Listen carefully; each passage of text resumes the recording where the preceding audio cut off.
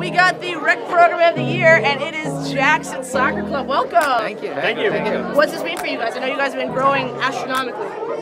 So we have been growing as a club, and yet we've been dwindling with the rec program. It's been challenging over the last couple of years to keep a rec program together. But we really took some creative steps this past year, bringing in Rodrigo and Technica Soccer to help run our little kids, changing the way the program is, getting kids just playing, but really keeping that, like, just keep them going, you know, keep moving forward and keep players in the rec program.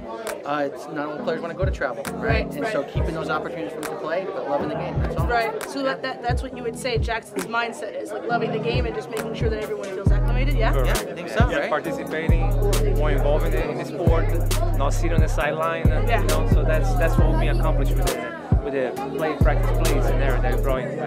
So, you know, I'm very thankful as technical to have Jackson Soccer Club to allow us to implement our philosophy, our methodology.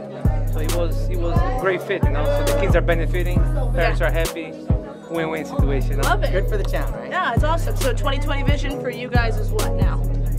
Keep growing, keep having the kids play. We're having with Rodrigo's trainers trying to keep the parents out of it so they can just let the kids learn and play, not to get them involved, so they can just sit back and enjoy and let the kids play. So it's more trainers, better educating the kids for the people that know soccer where the parents don't know it as much, and just have them grow, have the younger kids continue to grow and love soccer. And love it, love it. That's game great. Of soccer. So game of soccer. Keep it a game, but keep it a game. Absolutely. Now, advice for other programs that are really trying to either get the recreation, travel, or just trying to get it together to get the, because we're trying to grow soccer. What would hire anybody but Rodrigo? That's a great call. But again, though, you know, how much did they pay you for that? Yeah, I know, right. No, not enough. But you know, but listen, hey, from the bottom of the heart, you know, like it's all about the kids.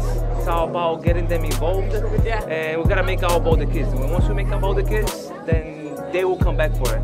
And the other programs should be doing the same thing, where get people that care about the kids first, to then be able to grow as a club, you know. So Love that's it. very important. What a beautiful message. It's always about the kids. That's why we're here, and that's why Jackson is here as well. Thanks so much, guys. Thank you. Thanks. See you guys soon. Yeah. See you soon. You're killing it. That's you, right?